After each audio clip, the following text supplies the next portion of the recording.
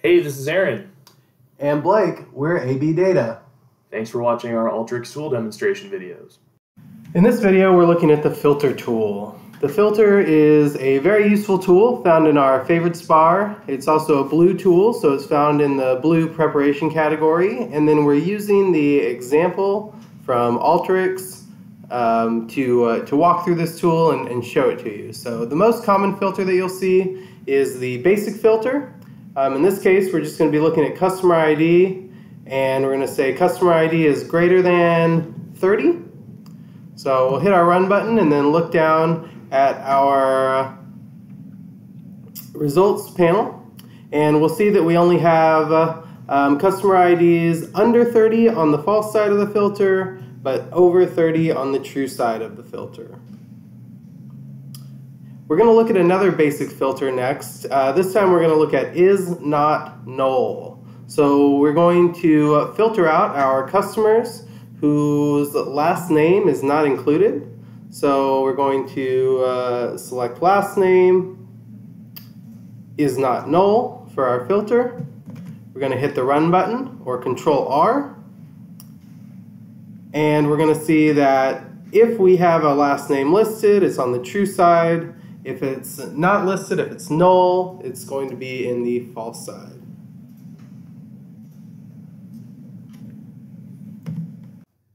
We're going to bring out another filter. This time we're going to filter on a date rather than on a string or numeric field. You'll notice that the operators on your basic filter change depending on what kind of field you're trying to filter on.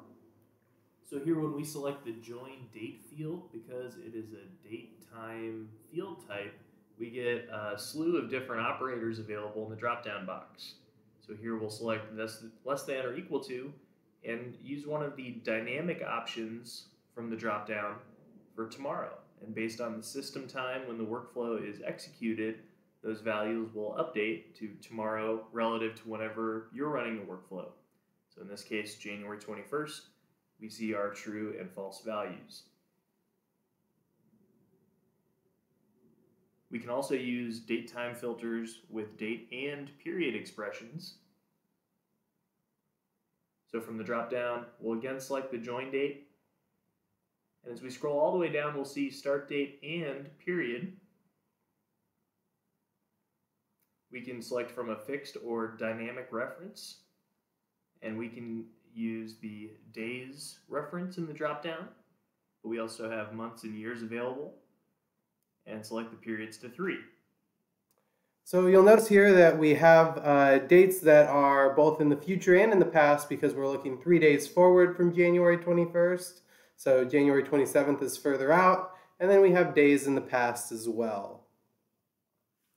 If the basic filter doesn't work for what you need, you can also create a custom filter. In this case, we're going to create a custom filter that's going to query against 2 columns. So we can select from our existing columns our join date, and we can say for our filter date, if our join date is greater than or equal to our first purchase date, it will be true. Otherwise, it will be false and fall out of our filter. So if we look at the true side and the false side, we'll see that our join date is going to be happening before our purchase date because it is less than. Our join date is less than our purchase date. We can also use a custom filter to write a complex expression. So we can decide that we want multiple different conditions that we need to meet. So in this case, we want our region to either equal south, or we want the region to contain the word west. So that can mean Midwest, Southwest, West, Northwest, Northeast, West. Oh, any such west that you want. I think that we're more likely to get something like Midwest or Westeros. Just West. Ooh, Westeros, yeah. I don't know, man. That show is so culturally insignificant compared to what it was a year ago. Crazy. All right.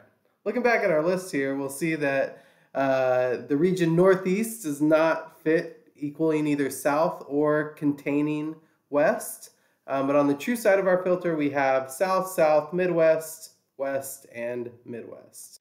Thank you for learning with us today. Good luck on your Alteryx journey. For more information on custom training, managed service automations, and more, please visit our website at abdataconsulting.com.